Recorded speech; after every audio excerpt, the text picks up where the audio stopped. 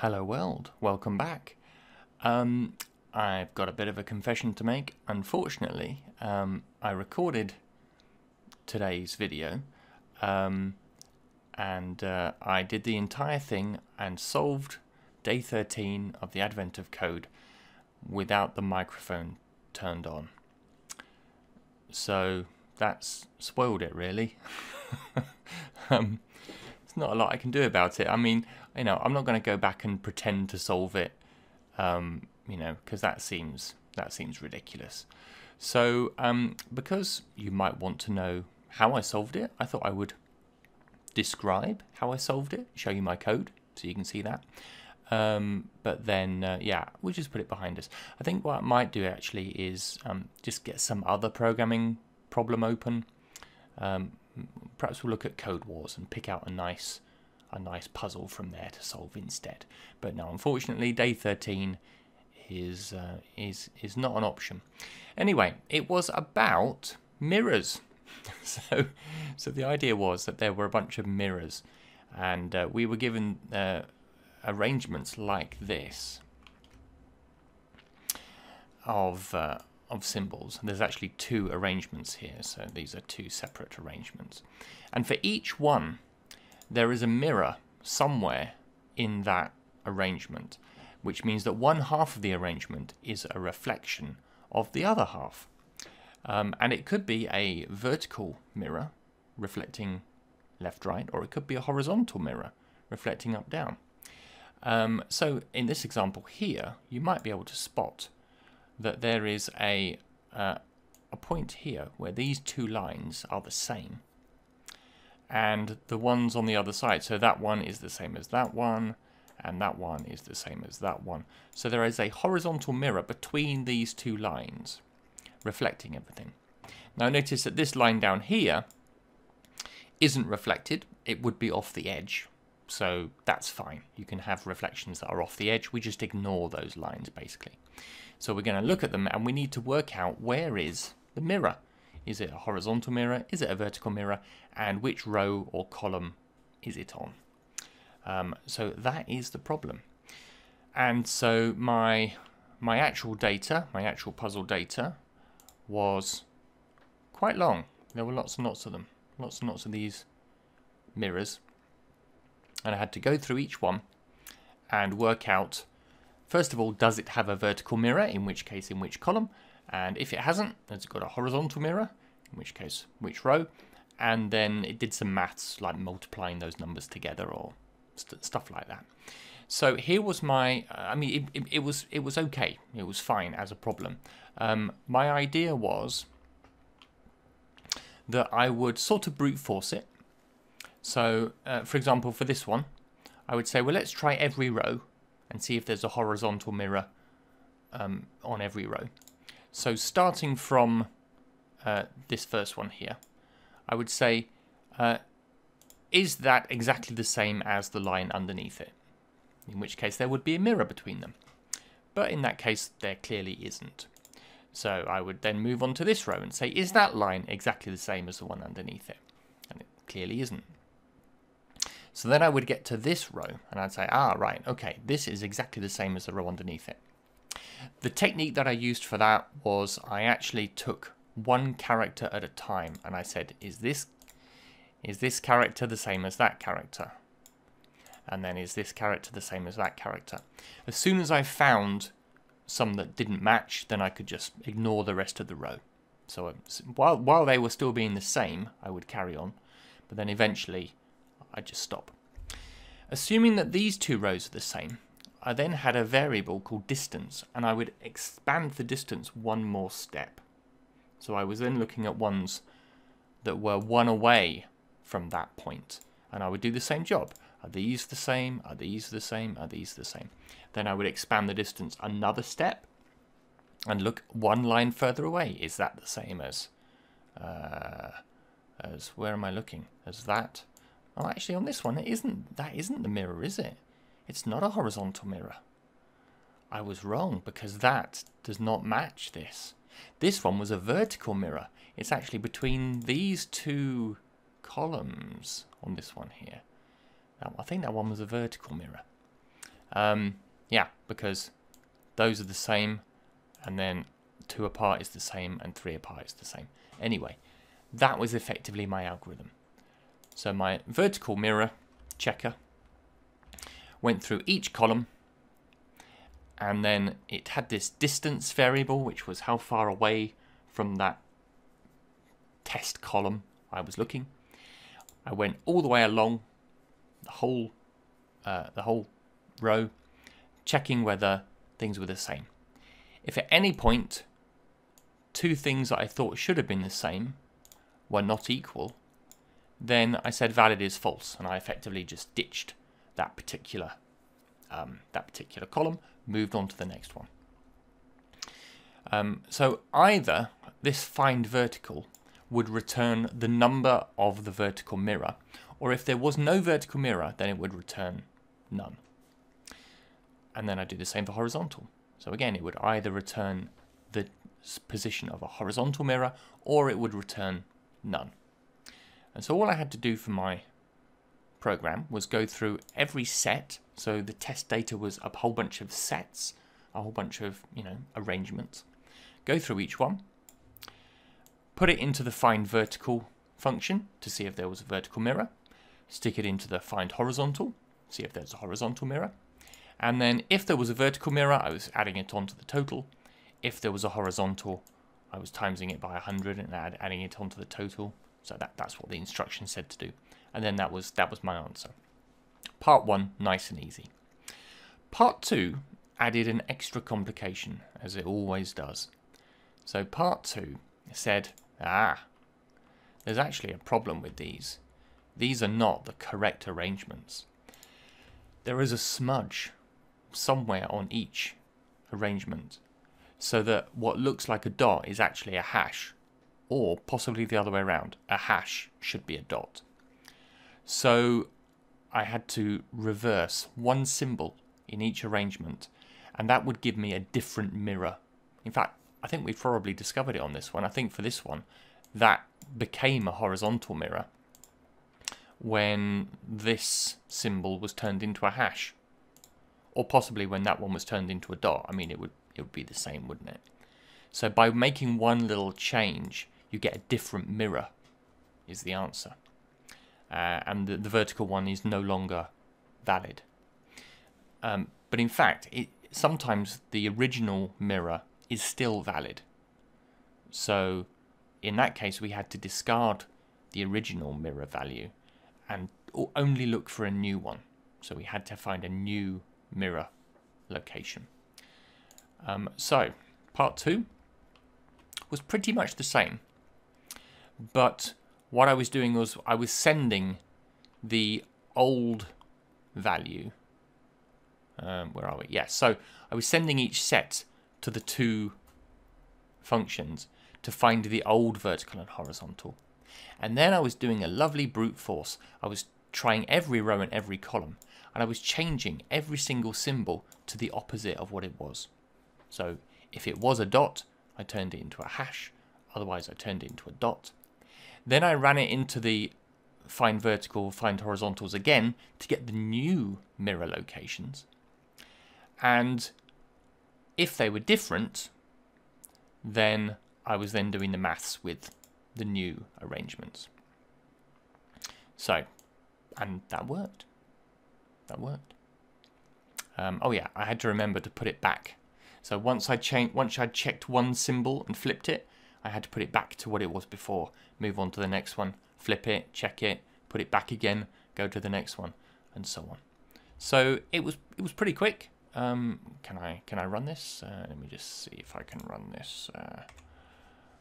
Okay. Oh, I'm actually debugging it, but that's fine. So it went chugga chugga chug. It had to look through quite a lot, and it had to do brute force, so it took a little while to do.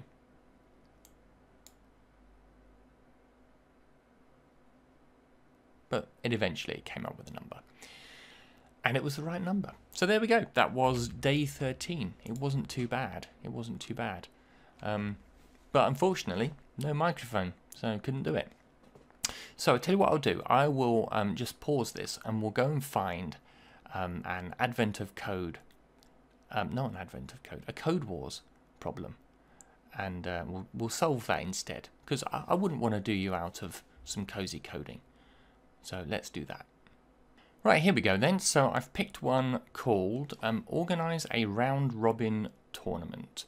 Let's just zoom in on these instructions. Can we do that? Can we do that? No. That's the sample tests. Don't want that. Okay. You are organising a soccer tournament, so you need to build a matches table. The tournament is composed by 20 teams. It's a round robin, all play all, so it has 19 rounds. Each team plays once per round. Each team confront the others once in the tournament. Each match does not repeat. Okay, so every team's going to play every other team once. So we have one fewer matches than we have teams. Okay. Your mission is to implement a function, build matches table, that receives the number of teams, which is always a positive and even number. Right, so there's never going to be like a bye situation where one person has to sit out in a week. Each line of the matrix represents one round. Each column represents one match. The match is represented as an array, tuple with 2 teams. Why can't I scroll on this? Okay, there we go. Just reset my camera. I want to be able to see these buttons down the bottom here. So, okay.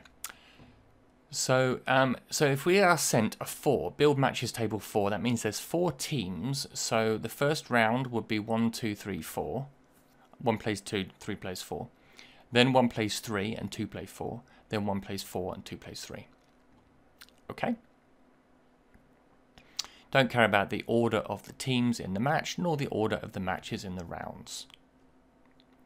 And I can use a preloaded function called printTable to debug your results. Okay. Well, I don't really know how this is done. This is obviously something that is done frequently.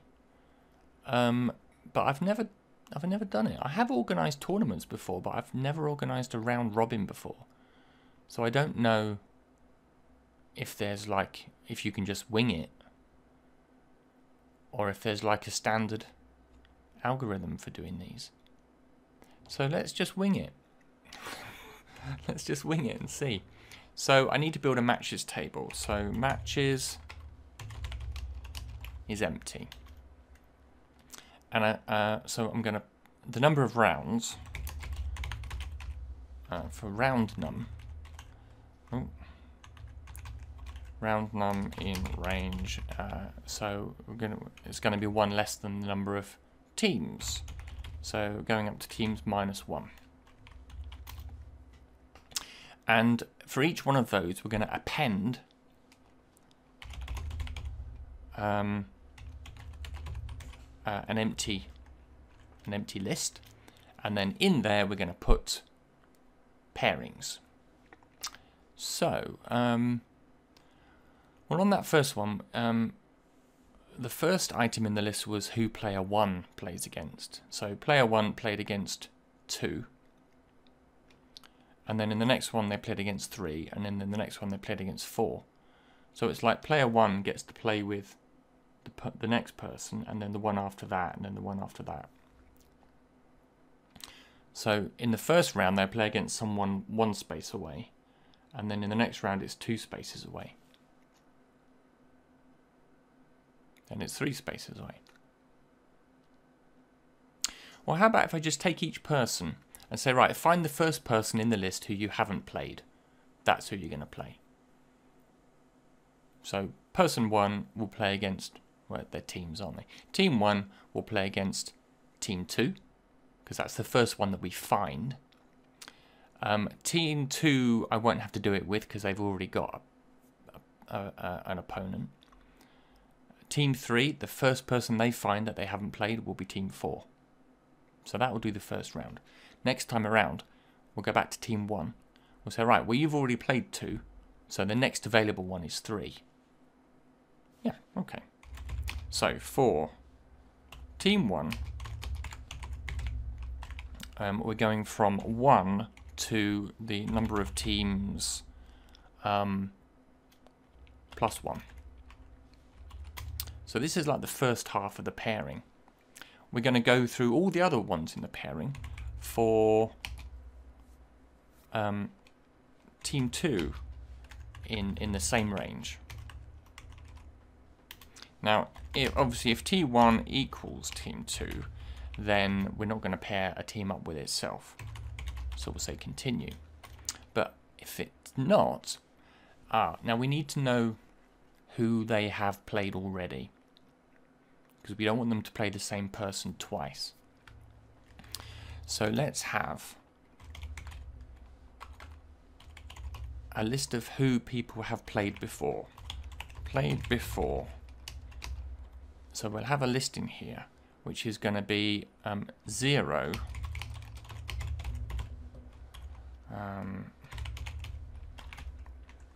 So to start with, no, not 0. We'll make it an empty list. So an empty list for every team. So we'll say if T2 is not in played before for this team, T1, then we're going to make a pairing between T1 and T2, and we're going to add it to this round of the matches. Matches -1, append, and we'll put in a little tuple of T1 and T2. We will need to add T2 into T1's played before list, and we'll also put T1 into T2's played before list to record the fact that they've now played each other. So T1, no. So played before T1, append T2, and the other way around as well. Played before T2, append T1. So they shouldn't play each other again. And then once we've done that, once we've made that match, we will, well, in that case we're done with this team, aren't we? So done equals false. Done equals true. Break out of this loop, and then if done, break out of, no, go on to the next team in that loop. So we move on to the next T1.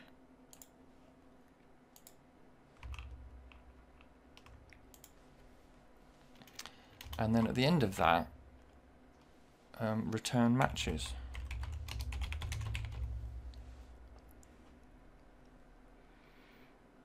That might work.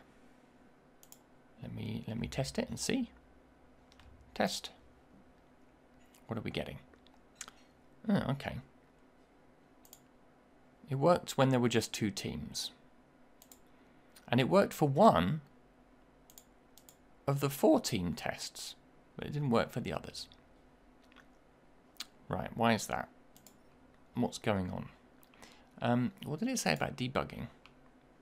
You can use the preloaded function print table to debug your results. Okay, was that going to print out? It's going to print out my match table, is it? Print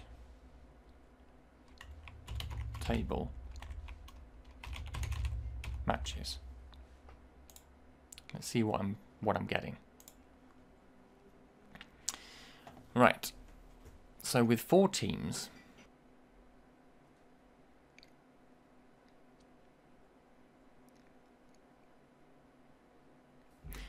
so round 1,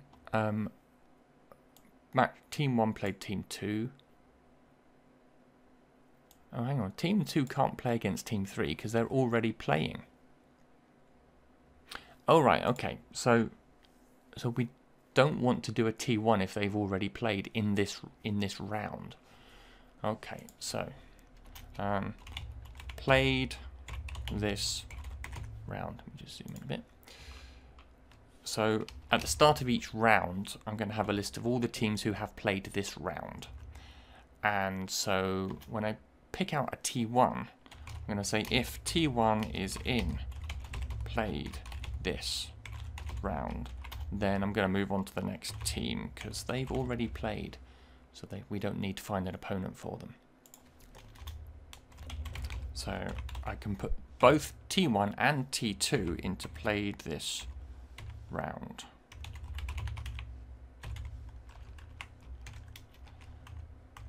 Okay, so we shouldn't find that they're playing twice per round now. Okay, let's test that. Okay, right, still not working.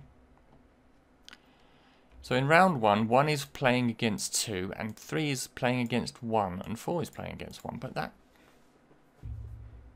Right. Okay.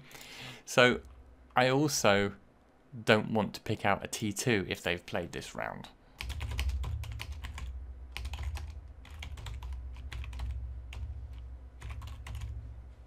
Right. So don't pick an opponent if you've played them before, or if they have played this round. Yeah. Okay. We might be getting there. Test again. Okay.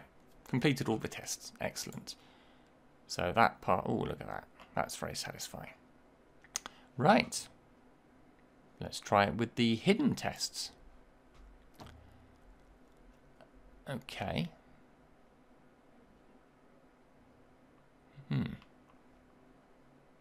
Ooh, okay. So it was alright with these little ones, but when we got to 20 teams, it stopped working.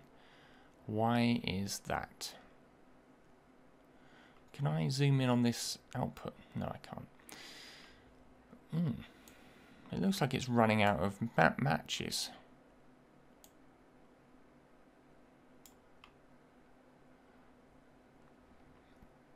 Hang on. So round 1. Can I expand this out? I can't make this column any wider. That's annoying. No, don't seem to be able to make this column any wider. Maybe sort that out, Code Wars people. Maybe there's... Oh, maybe I'm using it wrong. Okay, so the first match, 1v2, 3v4, 5v6, 7v8, that all seems fine. Okay. Next round, 1v3, 2v4, 5v7, 6v8. That all seems fine. Round 3, 1v4. Okay, so why does it start to run out? Why are these ones not doing anything? 1v5, 2v6. Right, so 3, 4, 5, 6, 7, 8, 9, 10, 11, 12, 13, 14, 15, 16. Right. Oh, right. So the only teams that are left are 17, 18, 19, 20, and they've already played each other. So because all of the low numbers are being pitched against each other, by the time we're up here, there's no one for 17 to play who they haven't already played. They need to be playing someone lower down. Lower down in the number list. But that's not going to happen because this is going to be pitching people against people. It's taking like the lowest number it can find, and it's not. It's never going to look at the end ones.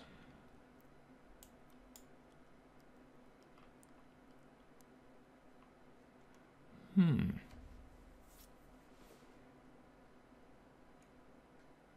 am I going to solve that? Should I start looking at the end, at the other end? Should they be looking opposite to them? And then sort of converge? So one looks at 20, and then 2 looks at 19, and they go... That's probably just going to have the same problem, isn't it? That's probably just going to have the same problem.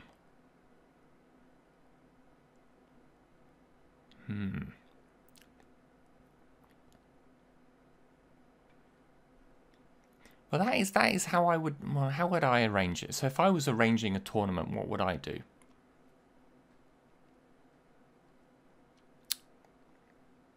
I'd probably. Well, I'd probably do that, but it wouldn't work, would it? Eventually, I would realise. So when I got to week 3, and I tried, well, week 4, and I tried using this method, I would say, oh, hang on a minute.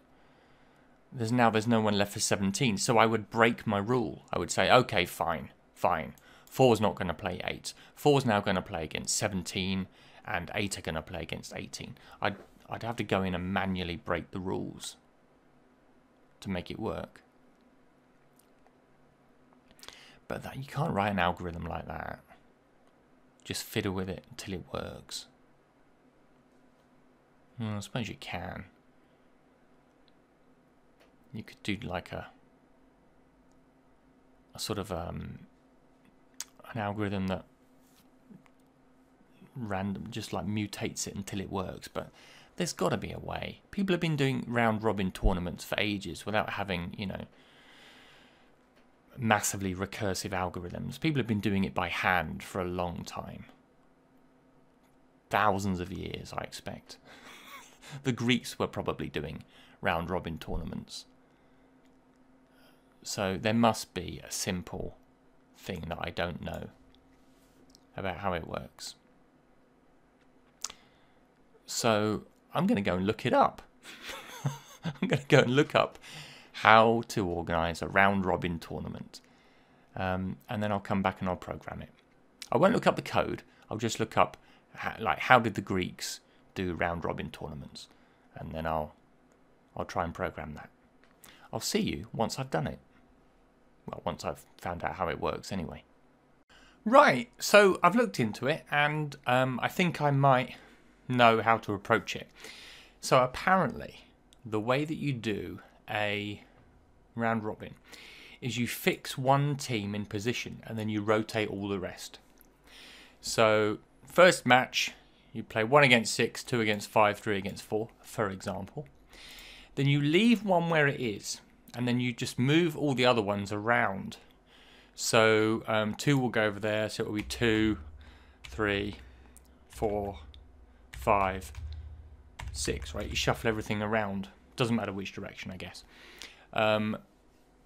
So I think that should do it. Then 2 would go there, so we go 2, 3, 4, 5, 6, and so on.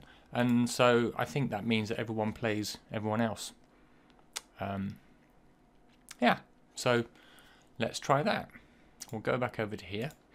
We will delete all of this, everything. Goodbye, algorithm. It made sense at the time. Okay, so how can we do this then? So I'm going to have player 1 be my fixed one, and all the rest need to go into a list. So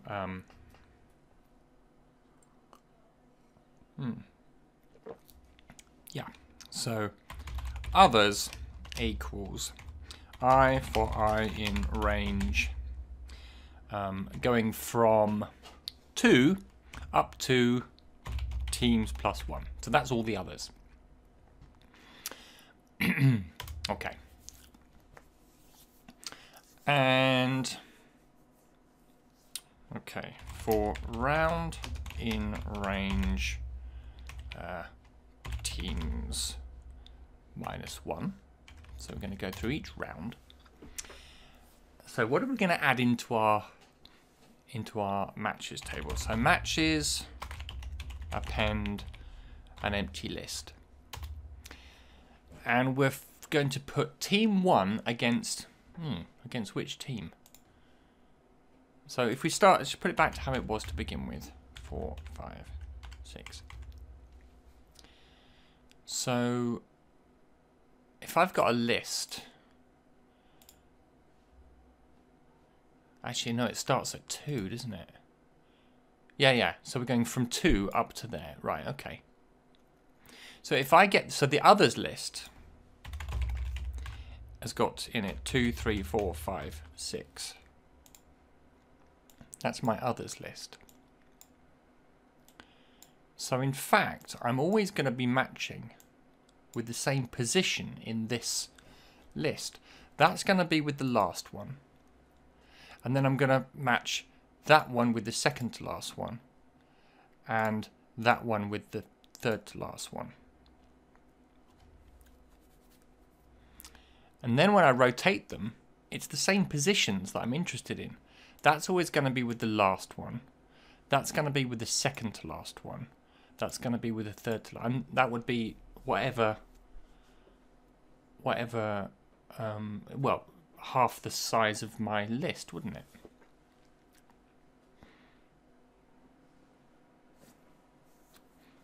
Okay. So that goes with -1. That number 1 goes with -2. Number 2 goes with -3. And so on. Okay.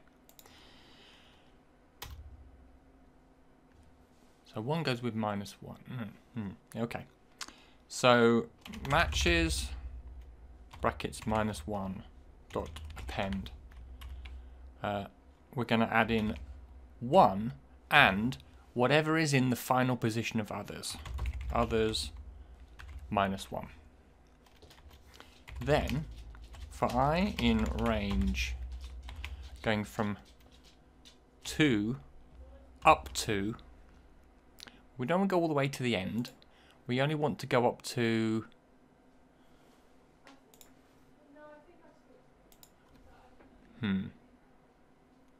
Now hang on a second, because we're doing it with the positions in others, aren't we? So we're going from 0, 0, 1. So here others is 5 long. So if I divide it in half, and I'm just going to get that top row, aren't I? 0 and 1. 2. The length of others divided by 2. Let's just see if that works. I'm just going to print I for now. Let's just see what prints out. Round. Just going to try running this and see what prints out. No, I've got an invalid syntax. That should be a comma.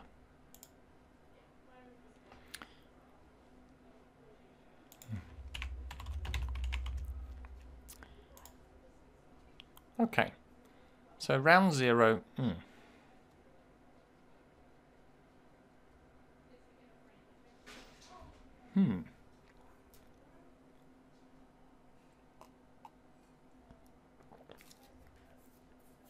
Why is it only printing a 0?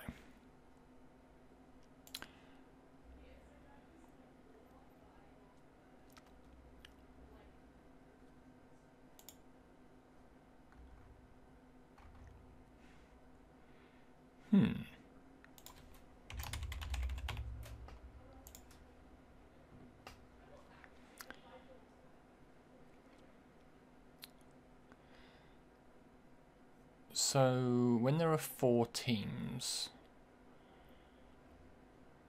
we've got 0. Why is it not giving me? Right, let's do it with just 4 teams. 1, 2. Oh no, that's correct.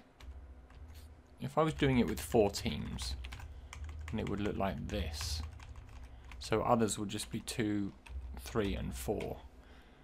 So I would only be having to find a match with position 0. Okay. What if teams was 6? I'm just going to override this and have teams be 6. Right. Okay. Then it's doing 0 and 1, so that's correct. It would be trying to find a match between 0 and 1. That's correct. Okay. So we just want to add on the team. So matches -1 append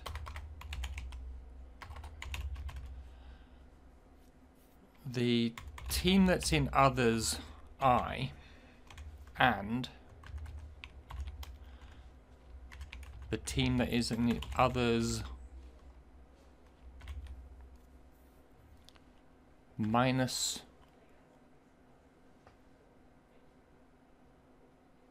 -2 -1 -2 minus I.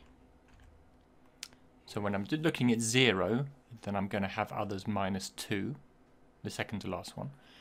And when I'm at 1, it's going to be -2 -1, which is -3. Yeah, so when I've got 6, people,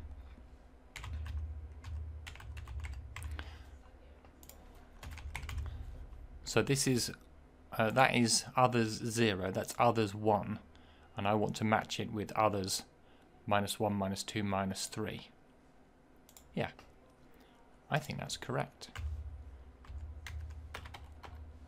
And do that for each round. Right, so now I just need to rotate the others thing. So once I finish that, I'm going to rotate the others list. So I'm going to take one off the end and add it to the beginning. Or I could take one off the beginning and add it to the end. I'll take it off the beginning and add it to the end. I will say others.append brackets others.pop 0. So that will take the first one off the list and add it on to the end. And it will do that in each round. What do we get? Okay. Oh, okay, well, let's not print that. So I'm getting an error. List object is not callable.